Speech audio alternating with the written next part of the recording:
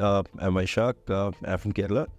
I'm basically a hotelier with about 23 years of experience. I've been working in various departments. I started as a management trainee at the Leelas. I've been with them in front office and in other areas as well. I've handled right from the roles in front office, right from duty manager to the night manager to the various roles there. I've handled F&B in Taj Hotels as a conference manager for Taj Hotels in North Goa and later in Taj Kumarakam as well.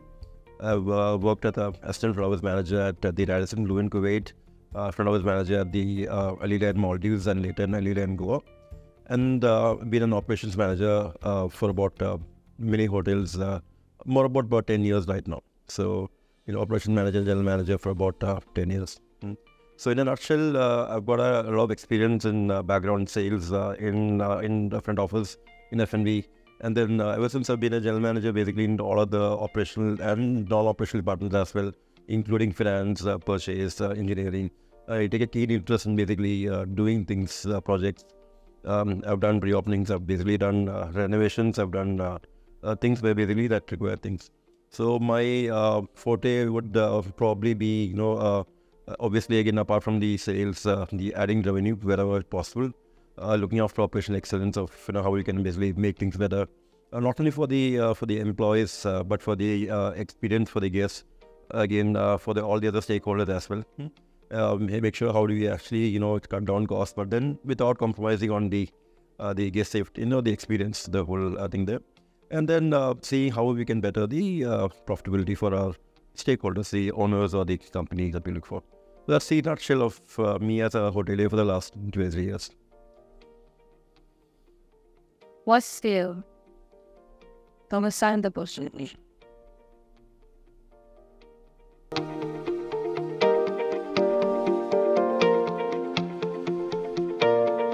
I'll actually say this way. In fact, I wanted to be a hotelier since I was in 10th standard. So I've had a cousin who used to work in Taj at the point of time. So I used to go see him while he was working and was inspired from him. So he's currently a general manager with Ramada and Cushion.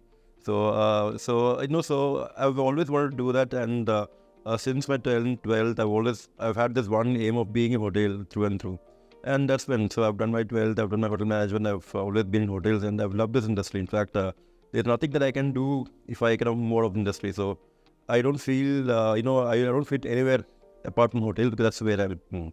Initially, it was all I wanted to be a chef initially, but then after I did my training, I said I want to though I love to cook, I wouldn't pursue that line. Then I want to be an F&B, but then I ended up being front office. But then as a management trainee, you actually get exposed to a lot of departments. So that gives you a lot of broad experience into various operations. And you realize basically that every area is important. And not only the guest-facing area or the back-facing area. Basically, let's say security guy is more important or purchase guy is more important. So you can't say he is less important or whatever is that. That's something. So every area, there's a lot of things value that we can add on to. And that really drives me. In fact, how do you make life better for them and for us? Because if they are happy, we are happy. That whole ecosystem works that way. And as far as joining Mercure is concerned, in fact, I always wanted to work with Accor, being a globally, international brand. Accor has got about, roughly about 40 plus brands in all different segments. And this property is one of this segment we have of the 7 properties in Chennai. So Mercure is one of them. And then Mercure gave me a perfect gateway to enter the brand and basically see how we can, take the brand from there. So unlike other brands of Accor where, which are more like a cookie cutter brand where, we have like everything is very similar, like every hotel is almost similar or every Ibis is similar. Mercure gives you a lot of, freedom to do things on your own because every Mercure product is basically like a land with local market. So a Mercure in Chennai is very different from Mercure in Bangalore or Mercure in Mysore. So basically, they all basically adapt to what the area they come from. Their service standards may be similar, but then they have a lot of freedom to work around and develop your own things in the way you look after guests, the different experiences. So given the experience I've got, it actually gives me a good platform to really work things that way with there.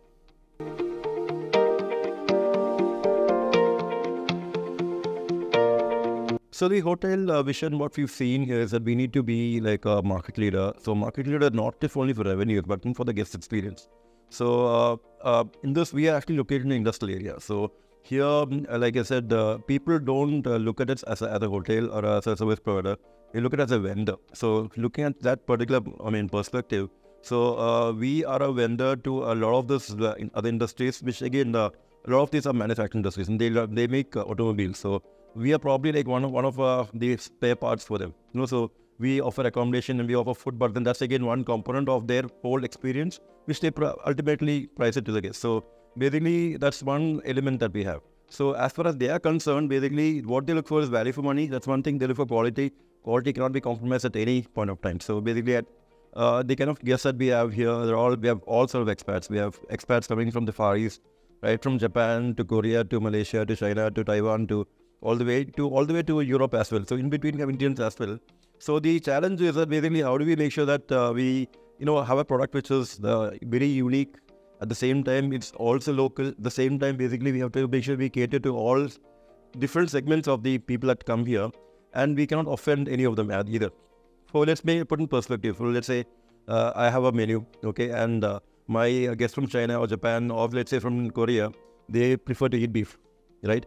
I have a beef for them on the buffet. But then I have a guest from India who say, okay, where do you have beef on the buffet? I'm not eating here.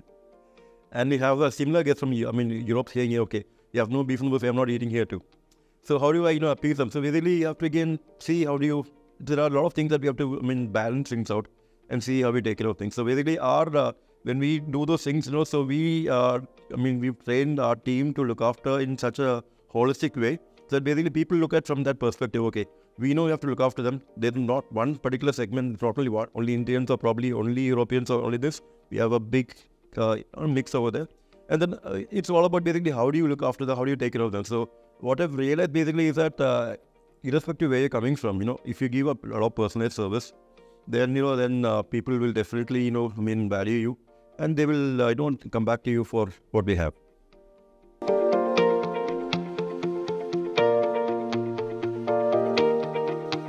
Well, Mercure has been, being though it's part of Accor, in fact, Mercure, as a product, we've actually doing something called the elimination of single-use plastics. So you see a lot of areas in the hotel where you don't see single-use plastics at all, except few things which are there. That's one thing. Second thing is we are probably the only hotel which has really gone into using EVs for the transportation. So we've got a fleet of 5 cars right now. So we've got three BYD cars and 2 Tata cars. We use them for all the office transfers. We use them for the airport transfers. So if you look at all the hotels in the vicinity, none of them have these EVs on such a scale. We've used them to such an extent that we are trying to promote a very eco-friendly mode of transportation. Again, that's more sustainable transportation that we're trying to do. So we actually eliminated all the diesel vehicles or the petrol vehicles in our fleet. And though it's expensive, we are doing it so that we take care of the vaping them. So we've got a product which is basically offering you what is the technology which is there, offering you basically at what these people can do that, and obviously what people cannot match. Third thing which actually sets apart is our food. In fact, we are probably the only hotel where we serve all kinds of meat. So if a pure vegetarian would probably be coming in, I wouldn't say it's the best hotel to stay in, but then for a non-vegetarian, yes, it's the ultimate. In fact, we serve chicken, we serve mutton, we serve pork, we serve beef, we serve prawn, we serve everything. So, but I'm not naming people, but then if you actually go to probably XYZ hotel, probably, probably people, would be more traditional. They stick on probably chicken and fish, and that's it. No mutton on the buffet, no pork, no beef. So we actually think from the guest perspective. So, okay, if I'm a person who's actually, let's say, if I'm going and staying abroad, I would rather want food from my place to be served over there. So for a guest who's actually coming from Japan or China or from Europe, if he doesn't get food from his taste or probably his kind of meat where he's staying, then he wouldn't feel comfortable. So how long can he eat chicken or fish, all the time? He has to be given a certain meat, which is basically he's used to consuming, which is okay for him. So we understand this particularly, we kind of put it that way. So that way we play around. So that's the thing that we do. Fourth thing is that we actually do a lot of organic cooking. We've got an organic garden wherein we grow vegetables and we use it in cuisine as well. So basically, if not for the a la carte menus, even for the buffets, we have live counters wherein we promote the organic vegetables, which again, some may be healthy, some may not be healthy, but then vegetables are fresh. And so we also, in fact, promote the use of organic eggs, like we use cage-free eggs. So for the buffet breakfast, so It's not only normally or the eggs. You have the duck eggs or the quail eggs. So we actually promote the things. So basically, organic things are which actually also empower the local the entrepreneurs to actually kind of grow, and farmers to grow. When we say organic vegetables, there are farms which are there in this area over here. Become if you actually see about 10 kilometers further down the line, it's more of a village. So people grow vegetables. We get fresh vegetables. We get the stock from there, milk, or even things like that. So basically, we empower local people to actually supply to us, and basically we look after them as well. So that's one of the things there.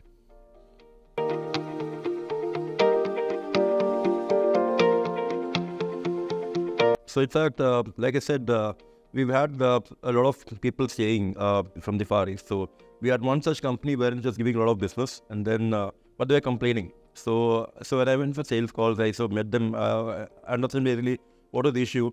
They said they weren't getting food to their liking. So we did a deep dive, and then we realized basically that the end result is that people like the people from the Far East, they have an early breakfast. They come at 6:30 in the morning, have a breakfast, and leave. They come back in the evening. So breakfast is the main meal for them. So earlier our menu was purely South Indian, North Indian, and Conti. We had nothing to do for the other guests. So we were literally ignoring the Far East guests. So we made an effort to actually include probably the only hotel which has a Chinese breakfast. So we have things like the Chinese donut rolls. We have Chinese pancakes. We have Chinese, things like kanji. Kanji is basically like we have a kanji in Kerala, which is more like the leftover rice. They have a similar thing in China. So we did a lot of research. We realized a lot of food from which are very common to Kerala or to Tamil Nadu or to Sri Lanka or to Malaysia are there China as well. So a lot of things like noodles, in fact, a lot of things, they have this glass noodles, you have the rice noodles, you have the regular noodles. A lot of things are used here as well. So there are basically different names, but then people use them over there. So we found that basically food is not that it's difficult to make. Anybody can make it. As long as you have the right, the ingredients. They use a lot of, the shallots, the small bengai, they have the things. So they use shallots, they use the things over there, and it's very easy to make. So they probably eat a lot of meat. So they eat chicken, they eat pork in the morning for breakfast, they eat kanji in the morning, they eat pancakes in the morning. And it's very easy to, cook things, and we put them in the breakfast, and that really turned things around. Then we started getting a lot of business coming in. People realized, that we really look after guests, and so we had complaints taken care of people who stay from Malaysia, from the Taiwan or from China. All the people complaints were addressed, and we've looked after them, and that really helped our business really well.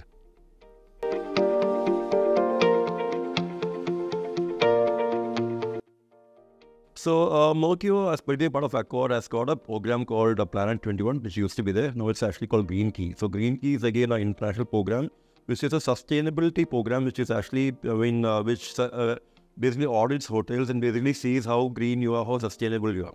For one thing that we've been certified for is actually the elimination of single-use plastic. So let's say some small thing. Now if you see the water bottles here, the water bottles are all glass bottles, right? So these water is actually, though we have to buy water, this comes from Purur. We have a vendor who purifies water. We have glass bottles. We try to eliminate plastic over here.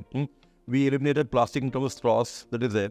We eliminated even for the toothbrush and toothpaste. We have basically toothbrush which is made from the cellulite. So even the toothpaste is not plastic. Our toothpaste is not paste. It's actually a tablet. You put it in the mouth. You have to literally chew it, and then become the paste. So it's all made in such a way that basically we've literally eliminated plastic in all sort of forms that you see the thing. We don't use any plastic bags. We only use paper bags. So likewise, the whole lot of things that we've used in the kitchen, in the guest areas, in the rooms as well, are things where we've completely removed the whole plastic element. That's something we're doing. This is expensive. I admit it's expensive. It costs us more money. But then, it's our commitment to the environment to see how best we can do it. Second thing, like I said, we also promote organic food. So organic, we have our organic garden, but then our garden is small. So it doesn't really, obviously, take the entire requirement of the hotel. So we procure the organic things from the local community as well. So vegetables, be it the meat. When I say meat, it's about eggs. So the fresh eggs, the eggs which are from duck or from the quail or, the things there. So we source it that way. Again, fruits, as much as possible, we try to take. And then we also make sure that we only give fruits which are basically locally and seasonal. So we don't probably, offer you fruits which are basically all the imported stuff, but then maximum food would be which is again. So Could be bananas, could be chiku, could be, your guavas, could be, there. So whatever is available, pineapples again, that really helps that way. So we try to support the community that way as well.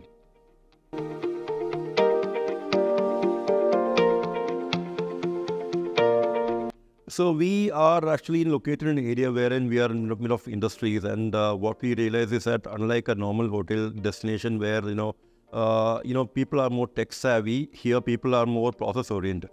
So here, when it comes to billing, when it comes to a lot of things there, people follow a very traditional way of POs and and purchase orders and purchase requisitions and everything. So it normally happens when you have a booking for a reservation for a, let's say, banquet, or a reservation for the restaurant.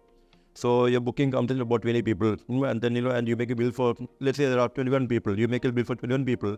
We realize that bill will never get passed. Your money will never come, because the person who is giving you a booking is a different person. A person who is paying you money is a different department, different section, probably different location. They only go by what's on the black and white.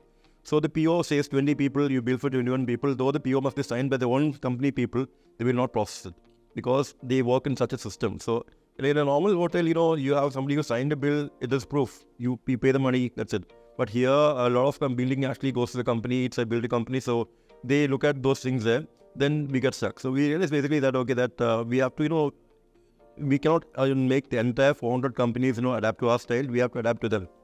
So we have to go one step backward, basically see how do you fit into that thing, how do we make ourselves their preferred vendor, and we have to work around. So we had a challenge initially, which we've understood. We've did a root cause problem, and we've said, okay, we'll work that other way around, and we work around that way.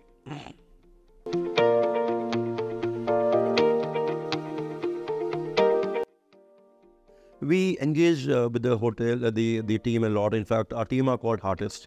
So every employee is called an artist. So basically, it's a heart plus artist. That's the coin, the term that we have.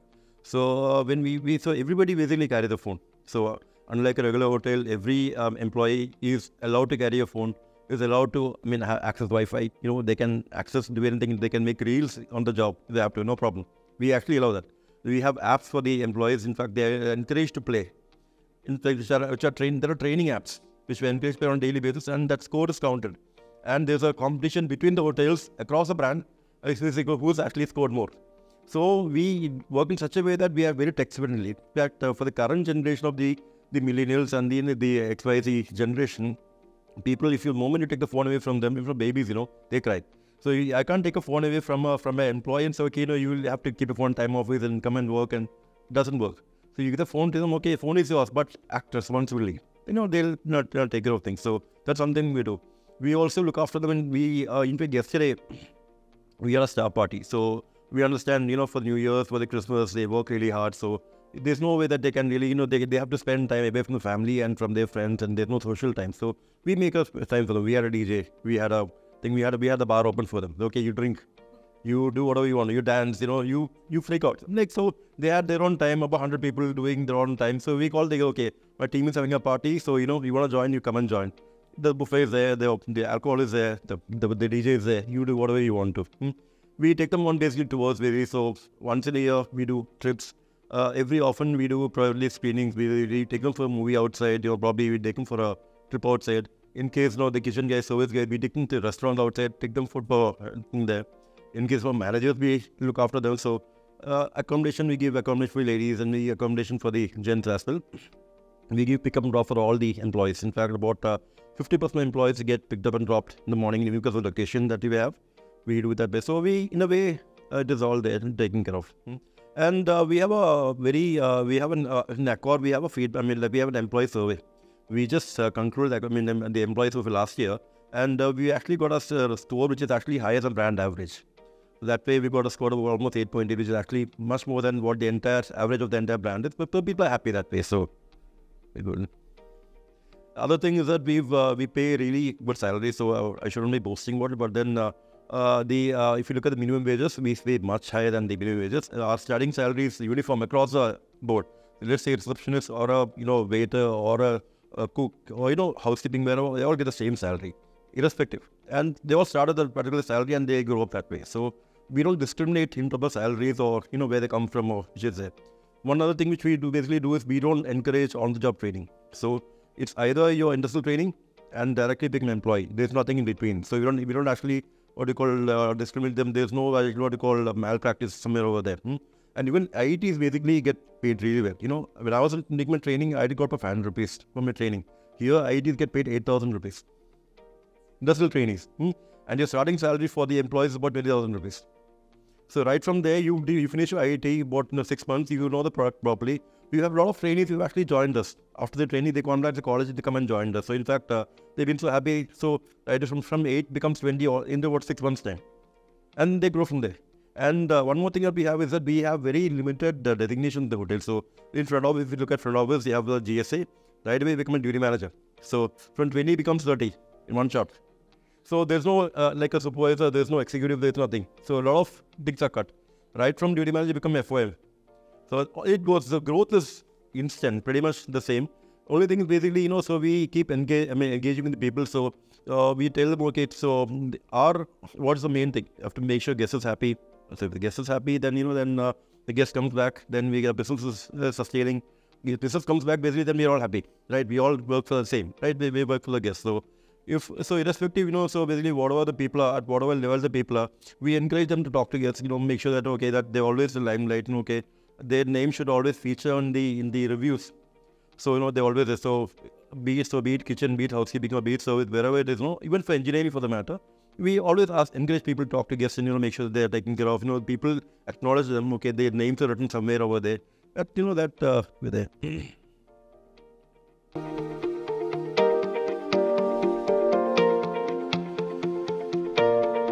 See, I would say Mercure is here to stay for a longer time. So we're not like a hotel which is there for only for 3 years or 5 years. Every hotel, after 5 years, then what people do is actually in the market, generally people keep on increasing rates. So it becomes a certain point that, okay, that when you increase rates beyond a certain point, that the market tends to, basically, look for other options. So somebody has got a limit of paying. So, they have a budget favor. They get told in this industry area here. In this moment, I increase my rates beyond certain limit, they look for other options. So as a hotel, my owners build the hotel to sustain for at least 10, 20 years, not for 5 years. So if I keep on increasing rates every year, it will not help me. So my long-term objective is to make sure that my hotel is sustainable, offers value for money for the customer as well as for us. So it's a win-win. And then so we have to maintain a product which is basically in line with the market. So what we've done basically for the last 1 year is that we've actually made a room category which is actually like a privileged room, like a club floor. Wherein we've added some soft elements to the room. We've added like a Bluetooth speaker. We added like we've changed the entire bedding over in the room. So we've added few amenities in the thing there where people get a lot of value. So people also, in fact, they get a complimentary minibar in the room. They get complimentary offer transfer. They get laundry. So though they're paying a little bit more, but then they get the value for the whole thing. So we want to have a win-win situation where people don't feel cheated. Okay, I'm paying so much. Okay, I'm getting a bomb or something.